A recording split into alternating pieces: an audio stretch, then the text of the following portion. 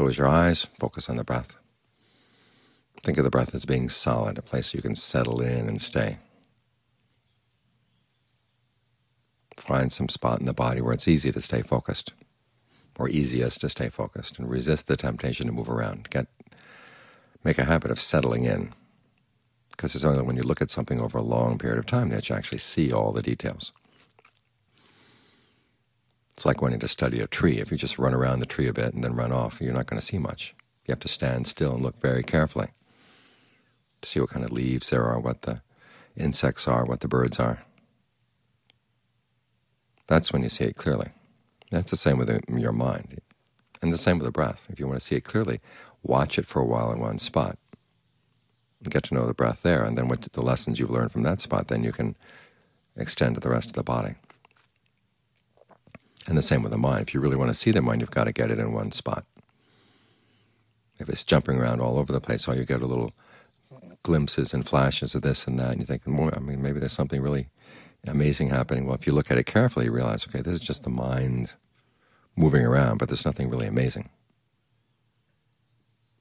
about its movements. There's a lot of delusion in its movements. And the only way you're going to see that is if you're really, really still. If you're moving and everything else is moving, you're not going to see anything at all. So try to make sure you've got this center very strong here, and try to keep it in mind as much as you can as you go through the day. Because after all, what we're looking for is already right here. It's simply we're not seeing it clearly. Because so to see it clearly, you've got to stay here and watch carefully. As the Buddha said, you want to observe somebody else, you have to be very observant and take time. And it's the same with your own mind. You've got to take time to watch your mind, to understand what's going on. And only then, even if you spend a lot of time but you're not observant, you won't see very much. They talk about the soup. If you put a spoon in the soup, the spoon is not going to know the flavor of the soup no matter how many years it's there. But if you put a little soup on your tongue, okay, immediately know the taste. So try to be like the tongue, be observant. Notice what's happening.